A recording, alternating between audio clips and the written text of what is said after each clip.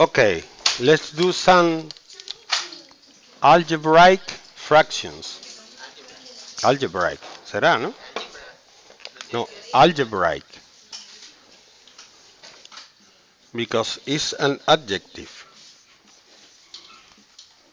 1 divided by x plus 1 divided by 3x multiplied by x minus 1 divided by x minus x minus 2 divided by 2x minus 1 divided by x squared minus 1. Boom. First things first. The first thing you have to do is to calculate the minimum common multiple between these two of them and this. Which is the minimum common multiple of x and 3x? No, 3x. Ah, vale, vale, no. Di okay, okay. 3x. 3x divided by x is 3. Multiplied by 1, 3. 3x divided by 3x is 1. By 1, 1. The minimum common multiple between x and 2x is 2x. 2x divided by x is 2. So, up, you have to write 2 by x minus 1. And here, it stays the same.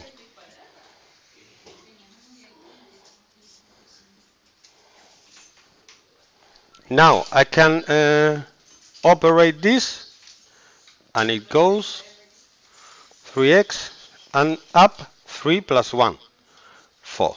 Okay?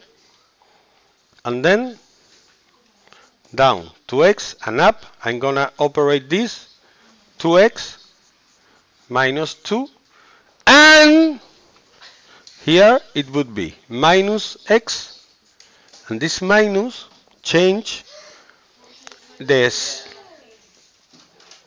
the sign of this. It's minus, it changes to plus. Okay? That's the more habitual mistake. Then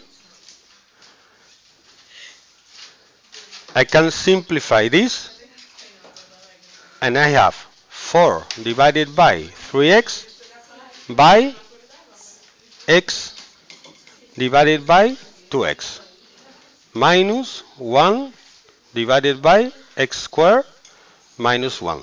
Here you can simplify the x with the x, and you have and the 4 with the 2. Do you see? 4 with 2, it is 2 divided by 3x minus 1 divided by x squared minus 1. And the minimum common multiple between this and this is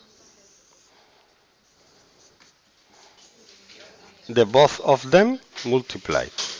And then here I have to put the x squared minus 1, and here I have to put the 3x. I'm going to write it up here. Up here it would be 2x squared minus 2 minus 3x divided by 3x x squared minus 1. And you have to try and simplify this. How? You have to factorize this polynomial. How? Doing the second grade equation would be